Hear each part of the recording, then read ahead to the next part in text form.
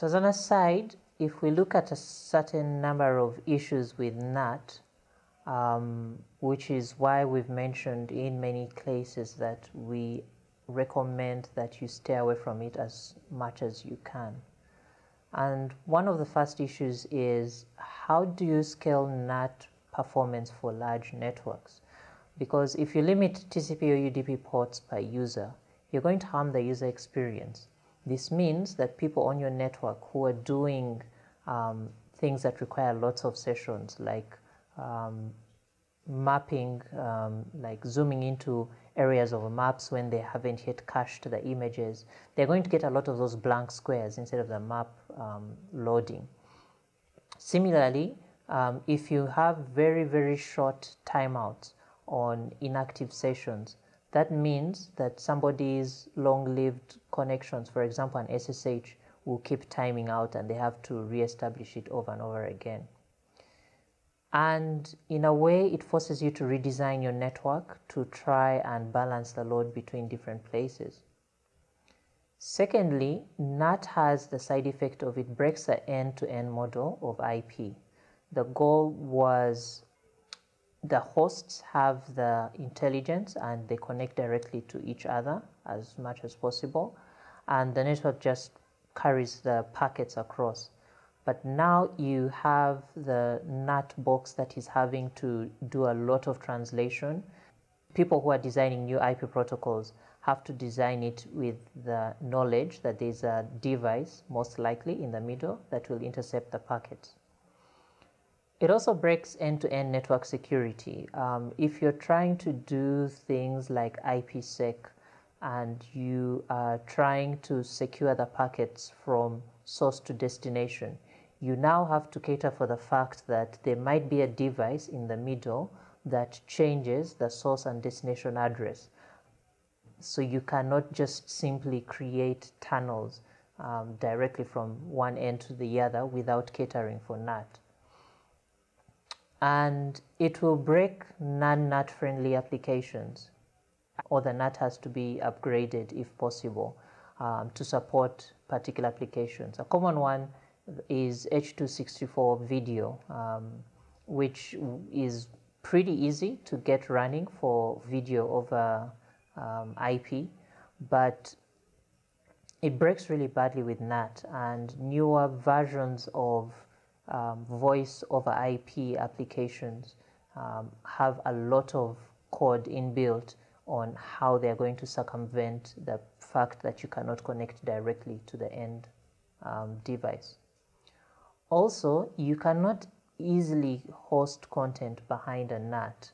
You would have to probably forward ports, start playing games where you're forwarding ports from a public IP if you have one.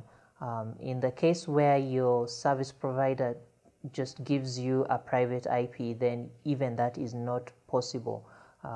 So if you just have one NAT public IP and you're NATing it inside your network, then you might have the chance of forwarding ports like port 80 or port 443 to your server.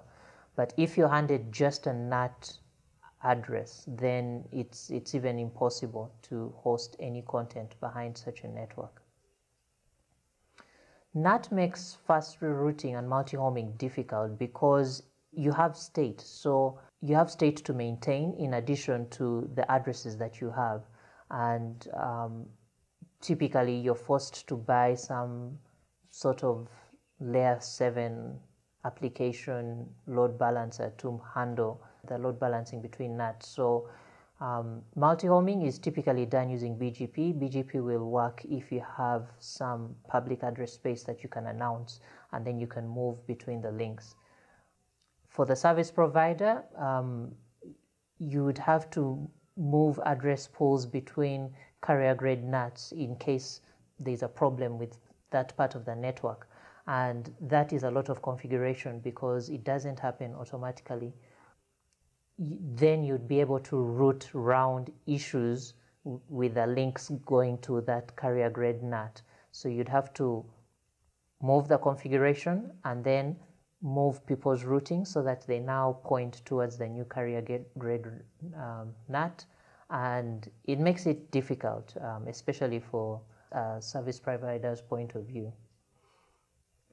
Now, when you're doing address sharing, then you have issues of reputation, reliability, and security issues for the person who's using the address space, because people end up not being accountable for what they're doing. And if you get a report that such and such an IP address has been causing ABC kind of havoc, then you cannot contact the end user to let them know and then see if you can work around whatever issue is causing the havoc on the internet.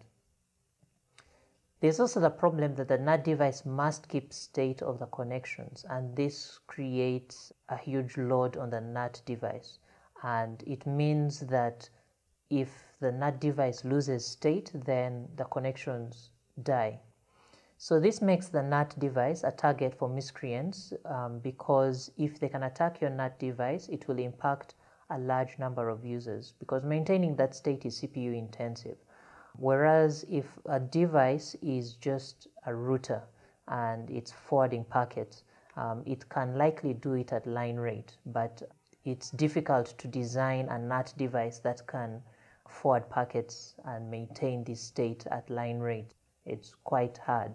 So if somebody scans your network as a service provider and they notice a NAT device that is doing a lot of work, then that would be a device that they would try to attack first.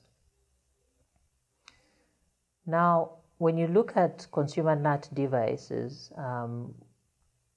given 5,000 sessions would just mean only 12 connected devices, and then you get NAT table full error messages if you're looking at a public IP. And we've talked about broken Google Maps and stuck internet. And this is with a moderate to a high user. You can probably get by with more sessions per device before the device starts collapsing.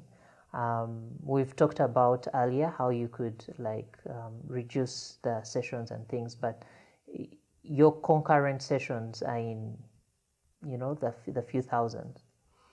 For carrier grade NAT devices, you will have probably 20 million sessions, ideally. This is what the Cisco ASR recommends.